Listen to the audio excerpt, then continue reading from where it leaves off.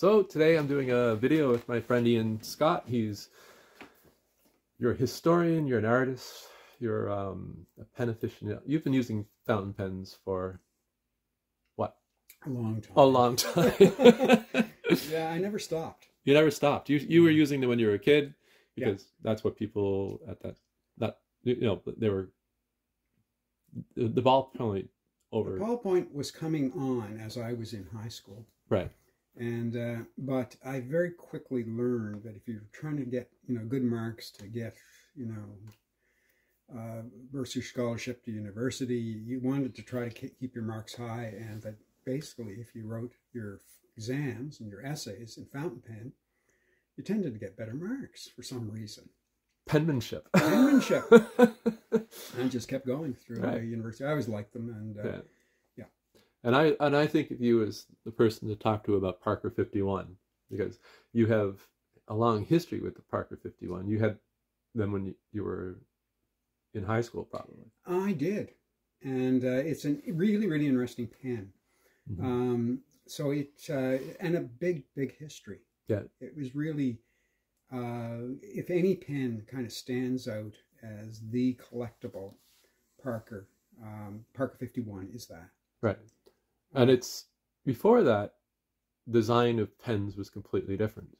Like there were a lot of celluloid, colorful pen bodies, and they had the Parker Vacuumatic before. They did. So the Vacuumatic was they were always trying to deal with the issues of the leaky pen, mm-hmm. the blotting pen that would come out with a big splotch. Splotch, right? And blotters had been a big part of the culture. So every desk had a blotter. It had corners on it, and you would change. First of all, you flip the blotter paper over, so you get a fresh side. So you get two sides out of a blotter paper, but you eventually get another blotter from your stationery supply house. And eventually those kind of desk blotters ended up with plastic over them, and people just stuck cards in the corners. Right. They still exist. But yeah, you can still buy them at Staples. Right. Yeah. But also, too, ink drying out on the nib was a problem. Big problem. Right. So creating an ink and a feed system. So basically all pens work on the capillary system, mm-hmm. in which a fine tube has a way of liquids adhering to it. Right. And whether that's totally water-based or whether it has something to help it dry, isopropyl alcohol became the medium of getting a faster dry, as I understand it, but also altering the alkalinity and acidity was a big factor for fast drying. So they wanted penetration of the paper without too rapid evaporation, because if the evaporation is too rapid, it dries up the pen before the ink can actually get out. Right. So they came up with this system. They came up with an ink at the same time, which is Quink. Quink, yeah. The famous Quink brand. Is this an original bottle? I'm not sure the exact date on it. It looks it's really interesting. An early. Parker Quink, permanent blue black. 4 ounces. And that's This is a little later. Later. I can't give you the years on any of these. The packaging also changed a little bit. Yeah, it's always changing. Always changing, yeah. And this is the classic. This is the one I think of as the classic one for some reason, which makes me wonder how old this is. Yeah. 750. That was from an antique store. Oh, yeah? Yeah. Is that, store. Did you put ink in it, or was there ink in it when you got it? Full with ink.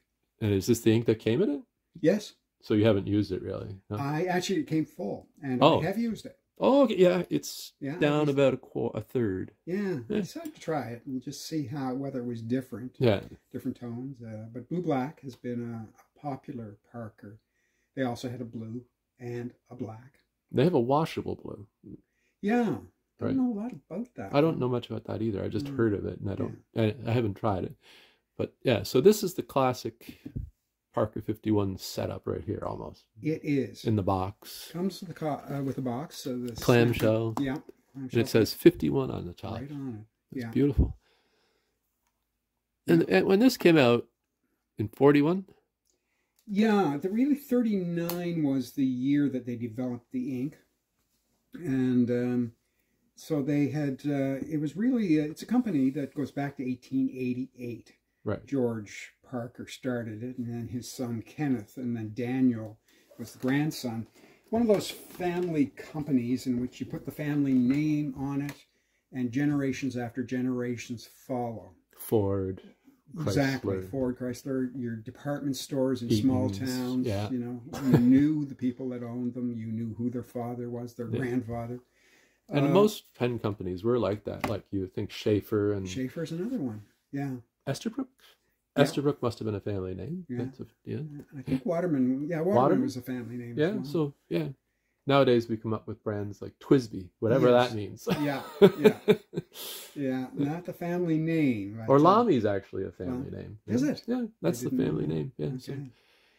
Yeah. So in that, Parker is attributed as really the first of those that made it to the global brand, or they were the out in front and got to be a global brand before the others. Yeah. Schaefer, you know, was basically nipping at their heels, but and there were, we think of those brands, but there are so many that are almost forgotten, that, you know, smaller sub brands, you know, like Wherever, and there's like Moore and Arnold, and there's all these other little pen companies that disappeared, and Parker was the one that, you know, carried on. They probably bought out many of the companies, or just drove them out of business. Yeah, or stole their or they went broke in the copyrights, Depression, like every business, you know.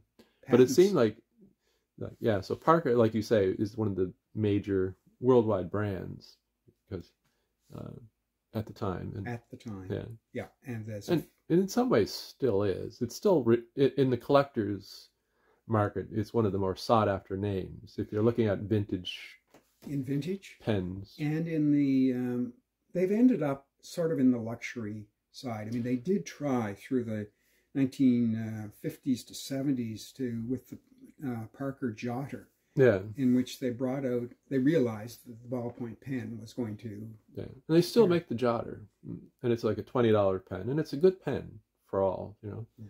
But you don't really think of it some ways. Yeah, and when they brought that out, they did go with trying to create a superior product, so that you could, a 400-pound person, 400-pound man could stand on this pen without breaking it. Oh yeah, too many pens you can do that with. Yeah, and you know that's still a selling point today, because there's still pens that brag about the fact that they're almost indestructible. The Y Studio pen, you can drive a car over it and it won't damage it. Yeah. So you could stand, a 450-pound man could stand on a Parker 51? No, I don't know if a Parker 51, but the Jotter. On the Jotter? The Jotter. Okay. Well, it's a metal pen. A metal, yeah. And very durable, and with a high capacity. Yeah. At the time when refillable refills were, you know, would be running out. Right. So you would be able to have a refill that was at least, you know, 3 times to 3.5 times the capacity. Yeah, back to the 51. Can I take this out? Sure.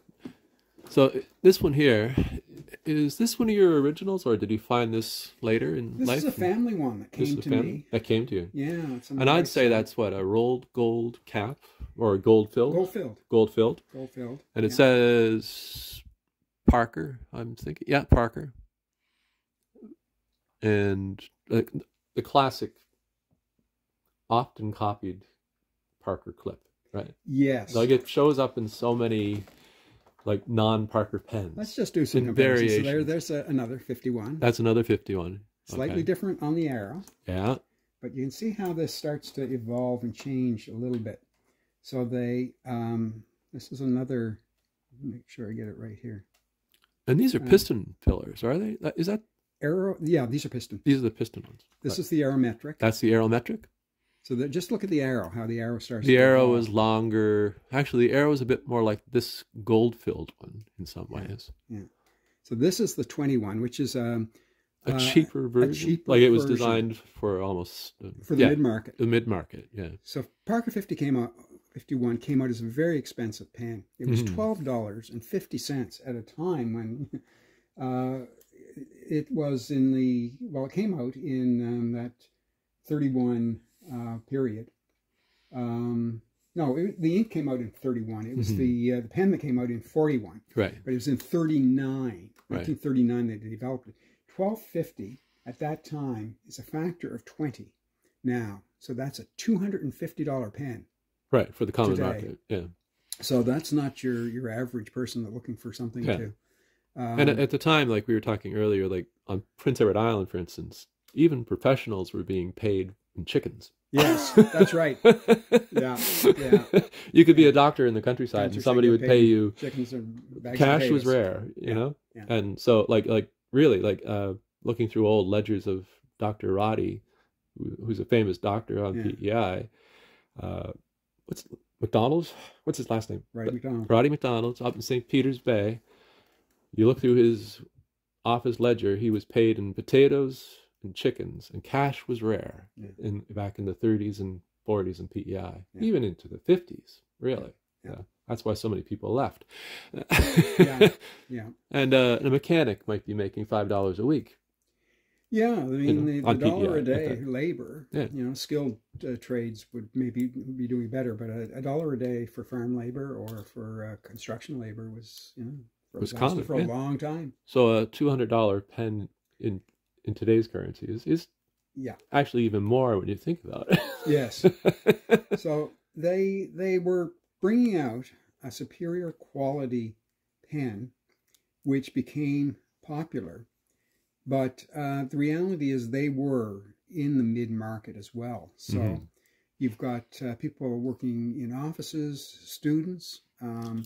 It's nice to get a graduation gift at the end of schooling as pens. And pen sets have been a graduation gift for many years. This is a 45, and the clip is quite similar to... So, so the 45 came later. That's 21. So this starts as a 51. Right. With a similar clip. Right. This is a 51 with the slight change. Longer. Now this has become highly stylized. Very simple, but it's more stamped. It's a fairly simple piece of metal, and just stamped. And they didn't even stamp the barrel, just the arrowhead and the feathers. Yeah. But the 45 is very similar. It's simpler. Yeah. Right. And the most stylized is quite a bit later, but in the Targa era. I'm not sure if it is a Targa. Very interesting. But it's very interesting, because it's reversed. Most clips are not not a lot of spring to them. Right. And this one actually does have a spring release. Very springy. And this is very elaborate, and there is the famous little blue diamond. The blue diamond. On that. What did the blue diamond mean? I have not really researched that, but it was a premium mark. Right, because Schaefer had the white dot for their high-end lifetime warranties, right? Yeah. Or supposedly the white dot signified the lifetime warranty. Parker also had a lifetime warranty at one point. I wonder if the blue diamond, if anybody watching knows, tell me in the comments. People always give me information in the comments. It's great. I'm just seeing the blue diamond there, and I've heard of it, and I probably knew what it meant at one point, but I've forgotten. But it's interesting to see that. And that is a very, it's a smaller it is arrow. Yeah, and it goes back to the Vacuumatic. And it says Parker. So the Vacuumatic, just to give you a comparison for... that's the classic Parker Vacuumatic, and the arrow clips are very similar. Yeah. Now... And interesting, at the Vacuumatic stage, this was a screw cap with a vent hole in it, an air vent, which is quite different. We never get an air vent because you're trying to keep air from drying out the ink. Right. But Parker, with their effort to bring back the newer version last year, they did revert to an air hole. The arrow is again extremely stylized. Right. It's more stamped. It's more like the 21 in some ways. In many ways. Yeah, you've got just a bit of stamping for the feathering, and the arrowhead has no line on it. Right. But they have gone back to a screw-on cap, where for many years it has always been a... And one of the selling points of the original 51 is the simplicity of the pull cap. You can pull it, you pull a cap off, you can write with it. It's not going to dry up because of the hooded nib.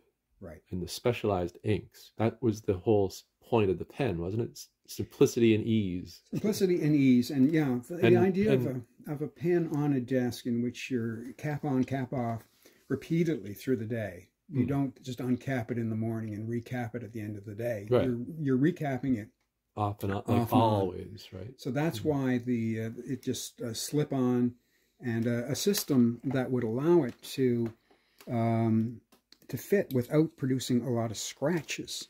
And also durability, because as you're using threads, they wear. They wear.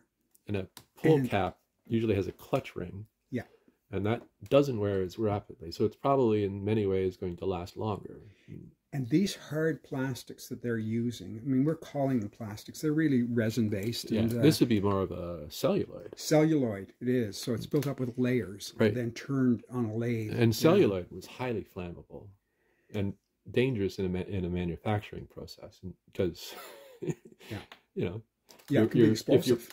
if you're turning celluloid on a lathe and you have all the Friction. filaments piling up, people smoking on the job, you could potentially have a disaster on your hands. Yeah. Whereas going to, say, resin, plastics and resins, yeah. And so this is like a big design change from the Vacuumatic. It was a big step. And Yeah. all of a sudden, this thing is simpler, but it's also futuristic looking. Yeah. Right. Yeah. When you talk about the threads, I'm reminded of this. So this is the 51. Yeah. Mm-hmm. This is one of my school pens. So I don't know if that's in focus or not, but so I had some of these rebuilt, but just to give you an idea of what they ended up in the 1960s. This was made in U.S. Mm-hmm. and it's a narrow metric fill. Yeah, so you squeeze You that. squeeze the bar in. Yeah, and that actually is 4 still times. used. Yes, Pilot Metropolitan has that filler. highly effective Yeah. technique. And you can replace the replaceable. sack. Yeah. So this idea of having to send your things away, I mean, I've sent up things away to Parker, to Schaefer over the years, and now I deal with somebody in California that just specializes in 51s. The company you've told me about was called I think it's Parker51.com. is Parker51.com, the- right? And I've seen the website, and I've heard other people that have used them, and they do good restoration work. Really good. They also sell Parker 51. Yeah. Yeah. So there is a market for restored, as well as there's the ones that are haven't been worked on. But also, I would say there's a certain, like, I know as an eBay buyer, I'm often, anytime I see what I think of as a real Parker 51, I can't really get involved because it turns into a bidding war. And then you see stuff, Parker 51 from China, and I'm like, okay, right. You know, that's not, Is it like, so authentic? there's a lot of reproductions and fakes and There is. floating around. So, So Yeah. if you're buying from somebody who's a reputable company, you're going to get the real deal. Exactly. Right. So that's always appealing. Yeah. So when this period in which they were trying to get the same technology, but you can see this has got a scratch on it. Mm-hmm. This is a softer plastic. Softer plastic. And Is that at the one 21 or a... this is the 21. Yeah, 21 was a... Yeah, 21 does have issues with scratching and cracking. Apparently, like I've seen a lot of 21s where there's cracks up around the tip and things like that. So it's a lighter plastic. A lighter plastic and slightly softer. So some of these... Because they're going for a different market. They're going for a different market. So they're basically trying to bring out a pen that is almost at the school pen level. Right. It's not a blister pack that comes with a couple of cartridges yet. And I collect school pens. I Great have little a few. pens. What? Great little pens. The great thing, well, you think school pen, you automatically think bad pen. But no. If a kid is in school, they don't want a scratchy pen.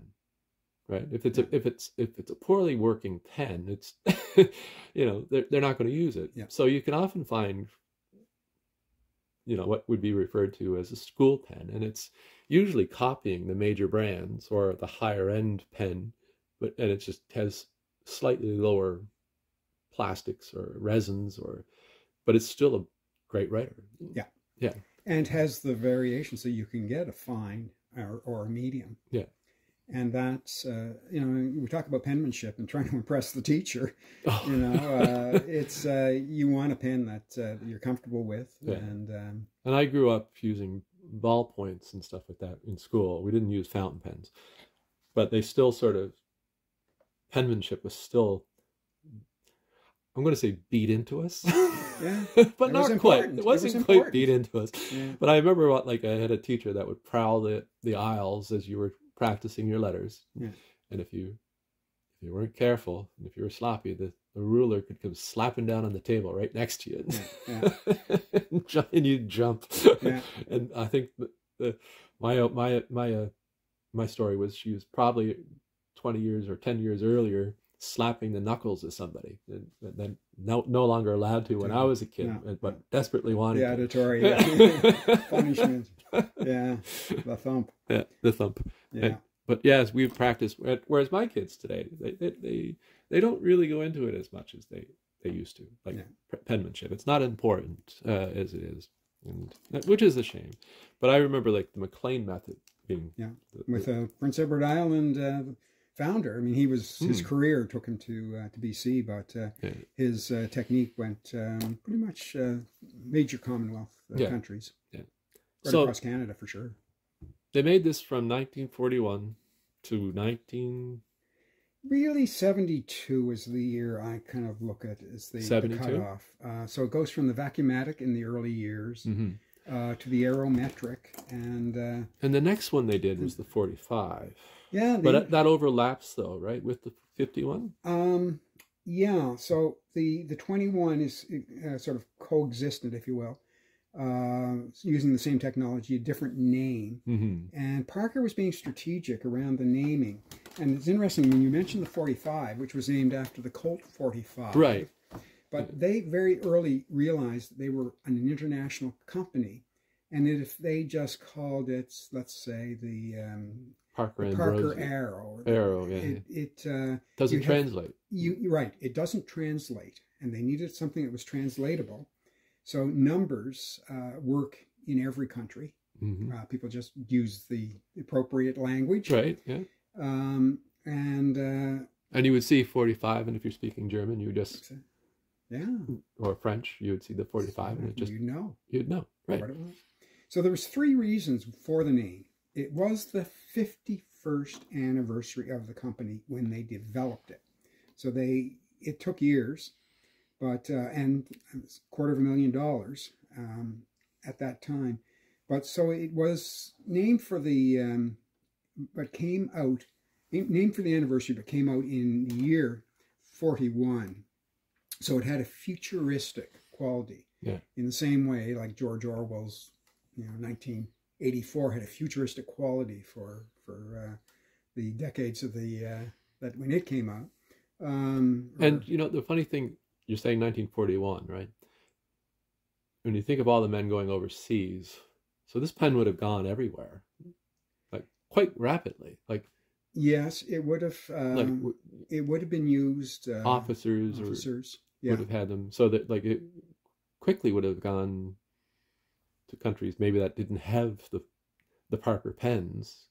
Yeah. And then, because I know that, like, for instance, I have an Italian pen, the Aurora 88, which came out in the 50s after the World War. Actually, probably started being designed shortly after World War II, and it's directly copied off the 51. Yeah. So these pens were definitely available, and designers, of course, would be well aware where the market was. The other features that they were going for, besides a name that was easily translatable, was that they were, as these air travel started to become more popular, or the idea of air travel, even if you weren't traveling, the idea that you had a pen that could withstand the change in pressure. Yes, even today, some people still are reasonably so, worried about getting on a plane with a fountain pen. Yeah. I've had rollerball pens that have leaked like crazy. Yeah. There's not that much air pressure change in an airplane these days, but the pens can be quite sensitive, and that was the concern, that you walk off the plane with an ink stain on your shirt pocket. Right. Not a great way to impress people that you're going to be doing business with. But it would be a very common problem. It could be. Yeah. Having ink stains. And as a fountain pen user, I'm still covered in ink half the time. Hey. Usually when I'm Hands. changing inks. Yeah. So washable ink. Washable inks. Yes. Yeah. But it's interesting when I look at the design changes, like, you know, the 45 is similar in some ways, but it's very sleek, right? Compared to the classic, what we call the classic cigar shape of the 51. Yeah. Yeah, the 45. So the other thing that happened with the 45 is you were really into sets by then. And because it was cohabiting the shelves with the jotter, right? So the jotter became the third part of the set. You had a three-part set now, right? So would that be the jotter as a ballpoint pen? As a ballpoint pen with the pencil, and so the mechanical pencil and the pen as a set. Right, the fountain pen with the case, right, became a big part of the market. And it'd almost be like a gift set. A gift set, right? And so then you basically had a third product to sell, so you could, you know, show that you had a ballpoint pen for certain things. So if you wanted to address envelopes with a ballpoint pen, sign checks with a fountain pen, whatever you were comfortable with, you picked up. A pencil was great for updating calendars that needed to be changed, easily erased. The little pencil that came with this, or I was able to, from another collector, was able to get this. It's not an exact match, I don't think, but very close. Pretty close, isn't it? Yeah, I was quite pleased to get that. And there's good camaraderie among the pen community. There's a nice grip section on that. Yes, nice grip section. And the nice thing, fine line leads were what were used, which were a thinner lead than had become the standard of most mechanical pencils, which is about in metric, it's a 1.1 millimeter. Right. And the replacement lead for this is a 0.9. Oh, the 0.9. Yeah. Okay. So these are readily available. Yeah, 0.9s are manufactured, and they're actually one of the, I find it one of the nicest leads to work with because it doesn't snap. So that takes a 0.9. Yeah. The 0.5 has been the sort of the standard for a lot of mechanical pencils, but they snap so easily. Yeah, I think it's probably one of the more common sizes today. Yeah. And yes, that is a problem. Yeah. So that's I've actually found this 0.9 as my favorite pencil. I have a number of pencils, but anyway, it is nice to have them as a set. Now, we were talking earlier about the classic 51s, and everybody knows about the new reissue. Yeah. And we were talking about it, and I don't know if we were being nice about it. I sometimes am not nice about the 51. I don't have a 51. I don't have the modern one. Yeah. But you have one here, right? Yeah, I do. And it's interesting when I look at it. It's very similar, but there's a lot of differences. You can see the similar shape. The clip, though, is a lot more primitive or simple. So it is the stylized clip. Whereas these are very elaborate. There's a lot of care, a lot of craftsmanship in some of the nibs, the clips on the older ones. Yeah. Whereas this is almost stamped, right? Whereas. Yeah. You know. So they're getting more of the stylized, less of the detailed arrow. So it's really sort of a tribute to the brand. Right. And of course, all of the copycats pens that are made to look like the Parker 51, do have that. The arrow. The top of the arrow. Like I have a couple brands at home, a Wing Sung, and I have a French, an Italian pen, a Viz pen Autovac, and they all have the arrow clip on them, which often made me wonder how they got away with it without being sued. I guess there'd be so many of them, it would almost be pointless to try to sue them at the time. So many copies of the arrow clip. Yeah. But it was obviously being done to confuse people in some way, or to, not necessarily confuse people, but if you casually pull one out, people might think you have a Parker 51 and you're a real one, where it's not really. We all want to appear a bit more sophisticated than we are, or whatever. And the thing about this, it has a screw cap, whereas the original. And I know from my own experience on my channel, if you mention which do you prefer, screw cap or pull cap, boy, you could start a conversation with that, right? Yeah. Which do you prefer, pull cap or screw cap? Yeah. And there's like nobody's in between. I think it's like people love the pull cap, or they hate the pull cap, or they love the screw cap, or they hate the screw cap. Yeah. But this has a screw cap, which is kind of an interesting choice if they're trying to make a reproduction to completely change the cap. You would think it is. It's quite a divergence. because it actually has what could have been a clutch ring. Could have been. This is almost pointless in some ways, right? Yeah. Because it's plastic on metal, right? That's metal threads, and this is plastic. Yeah. Which is interesting, It is, and I think possibly the designer felt that a large portion of the market wants that tight, secure sense that the cap is on, and if I carry this to a meeting, I'm not going to have the cap falling off in my pocket, in my briefcase, right, in the purse. So it provides a sense of security. False security, I would say. Pardon? I call it false security. Yeah. Because, like a pull cap, if it has a good clutch ring, is very solid, Yeah, oh yeah. And I think the sense of the designer is that the market today, a person is using a fountain pen as one of a number of writing instruments. The reality is the primary writing instrument is probably a computer of some sort. Yes. And another big difference is the nibs. The nibs. This is almost like a tubular nib, and I have taken some of these apart, or actually I've taken one thing about this, there's a breather tube when you take it all apart. There's the section, the feed, and there's a breather tube that comes down into your filling or your sack. Yeah. And that's actually still, if you take a wing sung apart, it still has the same tube. It has the tube. Yeah. And I don't think this does, because it has quite a different nib, and it looks almost like a jotter nib in some ways. Yeah, I've not seen it taken apart or the diagrams. Interesting. Yeah, so it's interesting from that point, what happens. But anyway, so there we have it. Yeah. The Parker 51.